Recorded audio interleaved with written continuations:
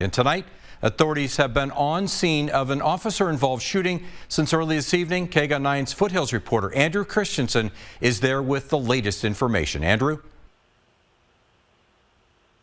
Yeah, so the Tucson Police Department tells us that a man is in the hospital after an officer-involved shooting. They say it involves an off-duty officer who was visiting an acquaintance here at these apartments when he heard a loud noise outside. So when he went outside, they tell us that he saw a man with two knives. That man moved towards the officer, and they tell him that that officer then shot him. They say right before that, 911 got a call from a man that told them there was a burglary here at the apartments.